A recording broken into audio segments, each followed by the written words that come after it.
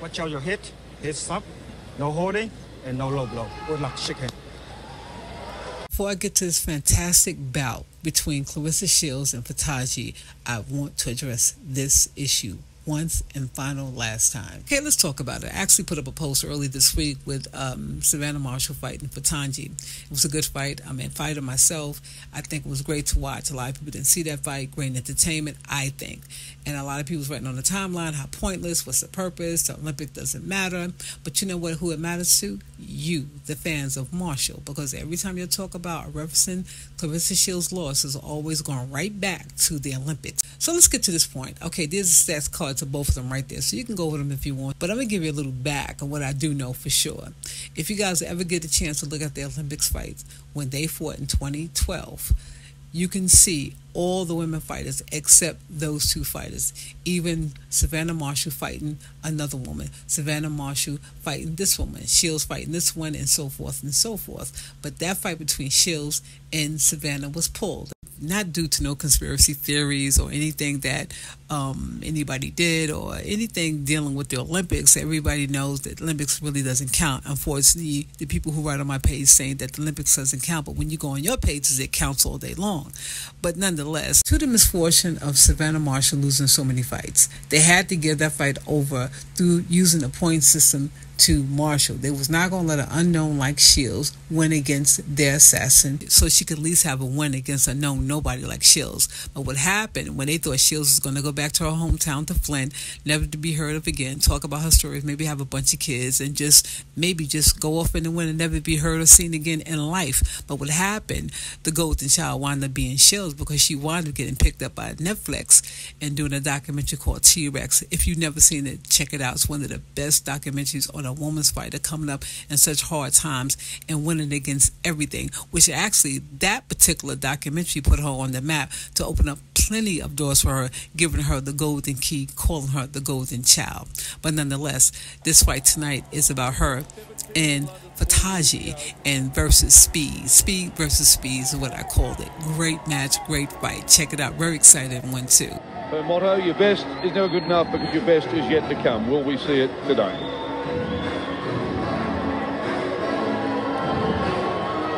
Please welcome the boxer in the blue corner, representing Netherlands.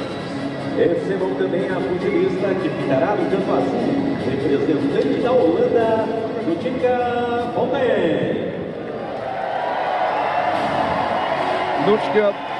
Fontijn coming into the ring now, 28-year-old, lost to Shields at the World Championships this year, went out in the semi-finals 2 years ago.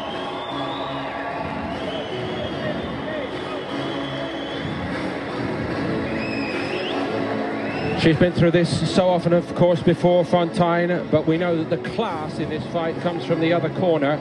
The biggest question perhaps for Shields today, how will she handle the weight of national expectation as the USA look for that elusive gold here? Yes, they're accustomed to success, they demand success, and she's their last chance as she prays in the corner. Representing United States of America. Apresentando a pugilista no campo vermelho, representa os Estados Unidos da América, CLARESSA Shields. And at her shoulder, Billy Walsh, the Irishman, who has taken charge of the US program. He came in actually to look after the women in the first place. And he's gone to the next wave, the teenagers. And both these boxers had buys in the first round because they were the finalists of the World Championships. As you see, that win over Savannah Marshall. Interesting response from the crowd. You can see that they're after the underdog here.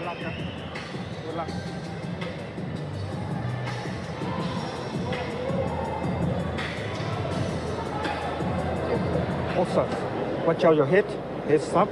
No holding and no low blow. Good luck. Shake hand.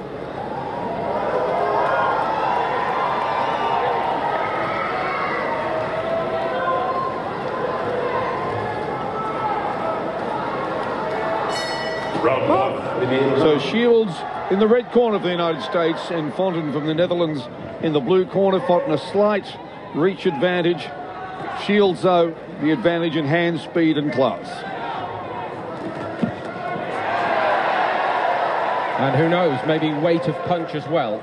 The way she sets herself to deliver the hooks particularly is absolutely out of the textbook.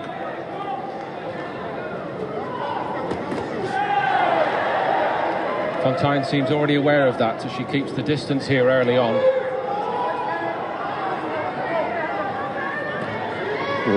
Fighting out of that southpaw stance. But you've already seen it, the ability of Shields to slip a punch and answer.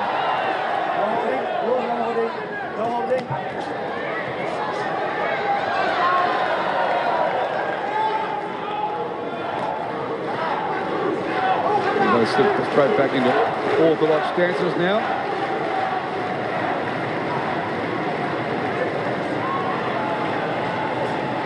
We do see a lot of fighters trying that, don't we? But we don't see them very often in the first round of a championship fight. No. Right underlaying just how confident she is.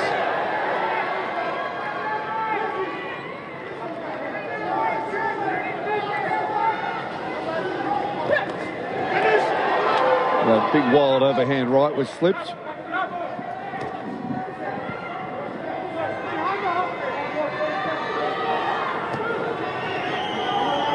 Remember, the women boxers not only wearing the headgear, the other difference is the 4x2. That's a terrific right hand.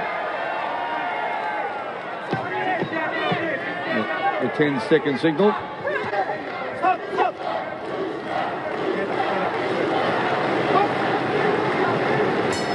Well, the crowd are all for the Dutch woman. End of round one. Half the Olympic Village has emptied out here. We're just next door, and it's been a great theme of the tournament. Just the body and all. So they hit her straight away, hands to the body. Then start breaking her down. Okay? You got to close your nose. Start working. You got to start working. All right? So Phil, she hasn't worked hard enough. Wants to go more to the body, break it down, as he said. Keep jabbing. Keep benching her. Keep benching her back. Okay? It was something of a tentative start. Well, I think it's a question of how big the stakes are here. I think the disappointment, despite the raucous Dutch cheers, is the question of whether Fontijn actually took any advantage from that slightly tentative opening. And she hasn't. That's the disappointment. Seconds out.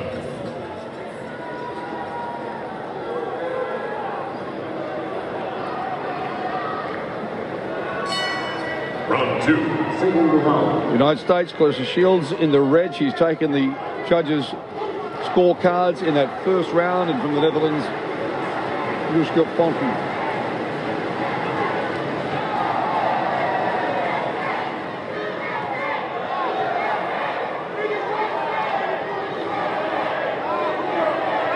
Moving pretty easily away from that double jab and then ducking under and coming back with a big overhand right. I think it was taken on the gloves from our vantage point, but showed just the exceptional movement from Shields. The other thing we've seen constantly from her is ability to go to the body much more than many of the other women do. Definitely so, definitely.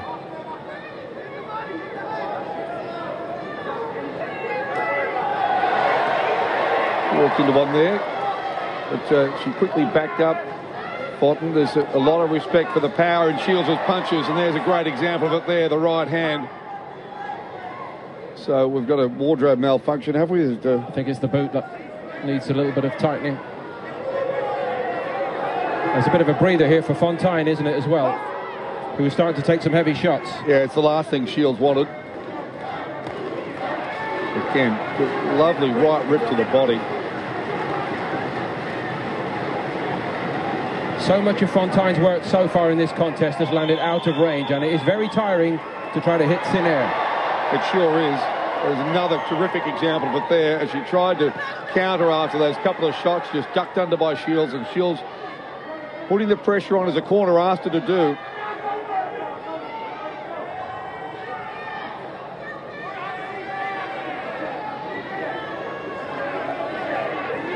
Oh, a terrific performance that. She's certainly got all the moves, hasn't she? Yeah, slipped and came straight back with the right hand.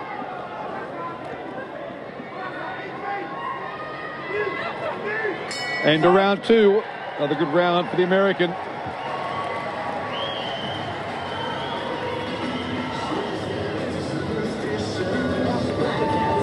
Well, they knew they were in deep against Claressa Maria Shields, and 2 rounds into it, it's gone exactly to form.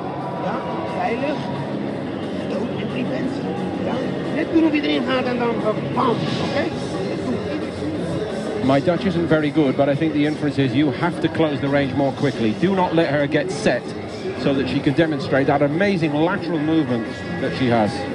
That was certainly the body language of what he was displaying in the corner. Get there more quickly and deliver more when you do. And there's that slip, and then... Probably the best shot she's thrown in the fight. Yeah. Seconds out. Not enough, though. The pattern is well set here.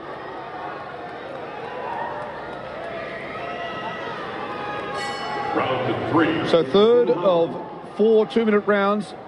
Shields has won the first 2. It's Shields in the red of the United States. Fontijn from the Netherlands in the blue. Needs a big round here, not just on the basis of the scorecard. She needs to establish a little bit of respect from Shields.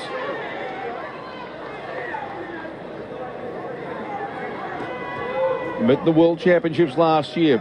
It was a win for Shields. It was Fontijn who vanquished Savannah Marshall earlier here in the second prelim round. Great lateral movement. Just a little slip of the head. Looking at the record of her form through this tournament, there were narrow wins, weren't they, in the quarter-final and in the semi-final, and lauding her rightly that she has reached the final. It was nip and tuck for her all the way, and she is stepping up maybe 2 classes here against the favourite for the tournament at the start of it. Absolutely. So whatever happens, she's going to go home with an Olympic silver medal. And at the moment, Shields is just too quick. Constantly slipping that jab. And carrying her hands low and hitting her often with the up jab.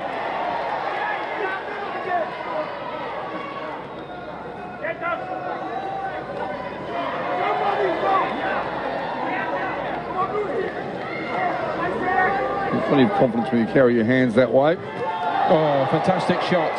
Shook her to the absolute bootstraps. Sure did. It is quite remarkable to think we're watching a 21-year-old here who has accomplished so much so early. And there's the best example of it. The way she slipped those 2 punches into the corner could so easily have been forced back into the corner, but she's claiming centre ring. She's stalking her opponent and really starting to throw a terrific right hand there again. Another dominant round for Claressa Shields. She's well on top for the end of round 3. Crowd are loving her show here.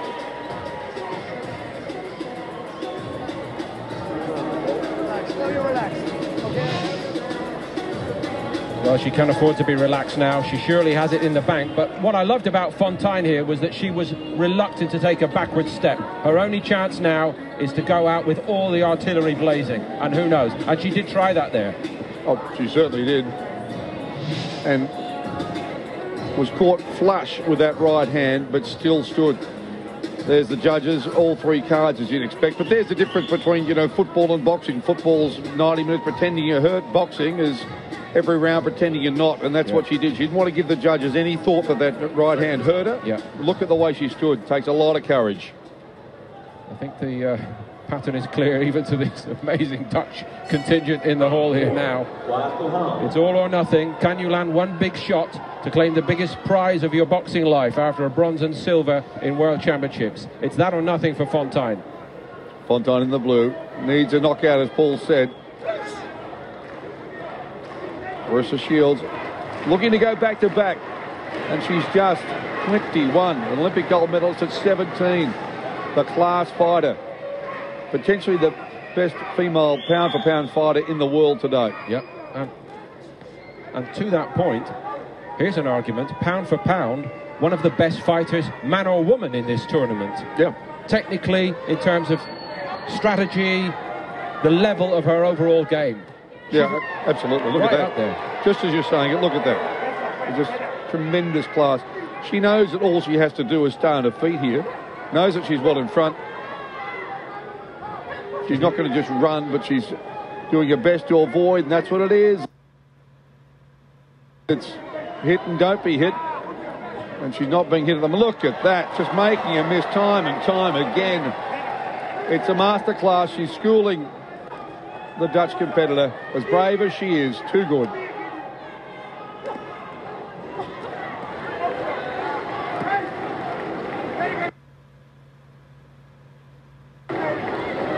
It was a slightly nervy, wasn't it, the opening minute or so, given the momentous import of this occasion, but since then